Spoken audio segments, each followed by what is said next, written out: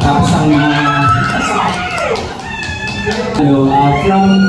from being drag performers, ngayon co-owners na kayo. And kasi kayo pa daw, tourist attraction. Matagal na po akong tourist attraction kayo. Hindi, ang sarap po sa feeling because we were once a dreamer. And dinidream lang namin nung una maging drag queens. Tapos makapasok sa reality show, dream namin yun dati. Tapos during the pandemic, dinidream namin magkaroon talaga ng bar. As in kaming tatlo talaga, noon pa lang. Tapos ngayon, reality na siya. Kaya sabi namin, hindi namin pababayaan itong opportunity na to at pabobonggahin namin ng bonggang-bongga itong rampa with our experience, di ba, sa iba't ibang clubs, sa pagpo-produce ng shows, pagbuo ng production, and sa pag-nurture ng aming mga drag babies. So we're excited para dito sa rampa. Actually, kayo na pa po ako na sa amin tatlo kasi ako talaga yung iyakin. Kahit naman nasa drag race pa kami, konting may matatapak na iiyak na ako. Kaya pa kaya meron kami, magkakaroon kami ng bar. So ano po yan, nag-flashback kasi kayo natin po-perform kami.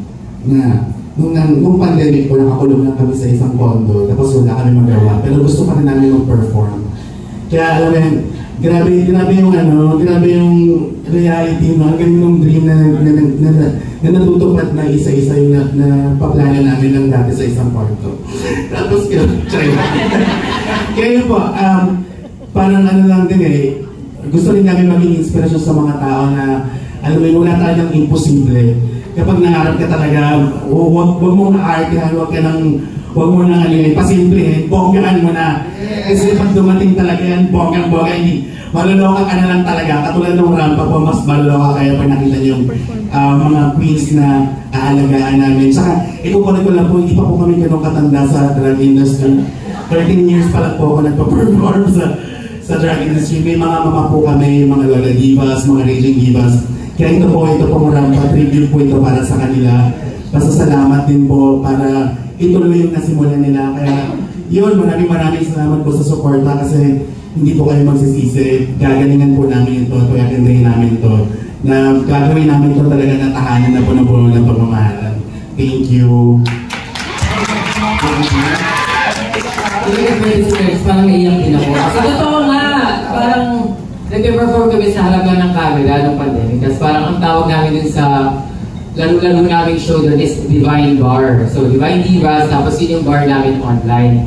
So hindi namin alam, pagkatapos ng drag race, hindi namin alam saan kayo mag-perform. Babalik pa kami sa mga pinag-perform namin na Nectar, O-Bar. Pero syempre sobrang busy na namin. Tapos syempre nagkaroon ng season 2 until na-realize namin saan natin dadalhin tong career na meron tayo ngayon. So syempre hindi naman tayo pwede magpahinga, hindi naman tayo pwede magpalagay. And ang dami namin na-realize na after everything that we've done from the show, from having a concert, ang dami namin na-inspire and ang dami naniniwala sa amin. So kahit na bago sa amin yung pagbuo ng business, yung pagbuo ng bar at pagtaguyod ng ganitong klaseng kaganapan para sa career namin, talagang nilaban namin, we're really taking risk here.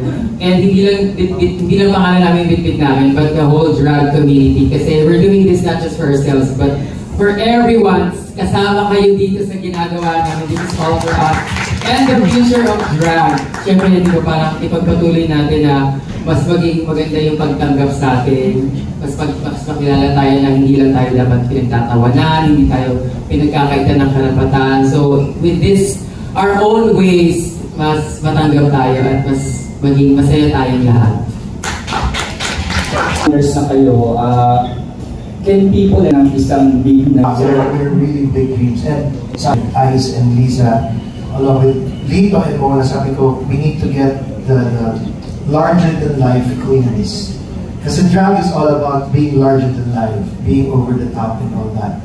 Kaya if you see, if pag nag-open na yung larger-than-life images of the Divine Divas, pati yung logo ng rampa dyan sa may ABS, kung makadaanan nyo, napaka-subtle lang, napakaliit lang. Oo. dun sa images na ilalagay namin. So sabi ko, why might as well give you a place saan yung pwedeng gawing playground, paglaruan nyo, mag-experiment tayo, kunin yung mga baby drugs nyo. Ang tawag yata nila doon, rampalili. Rampalili. Yung mga, kasi tatlo sila yung rampanyoras. Diba? Kami yung lahat, partners, kami yung rampamilya. Tapos yung mga lalaking ledge dancers namin doon, rampa-booking. Joke lang. Joke lang po yun. So, yun lang. Sabi namin, celebrate, magsaya lang tayo sa rampa with the Divine Divas. Yeah, for my last question, ginawa nyo ng co-owners itong Divine Divas. Ma'am Lisa, siyempre, meron ka rin naman sa kumbaga connect sa film and production. Posible bang, kasi nabigyan nyo na rin sila concert, di ba? Ano yung namin binigay? Posible bang posible bang big movie? With the Divine Divas? Ako, salit ko dyan, depende kung may susuporta, meron ba? Parang wala yata, may susuporta ba?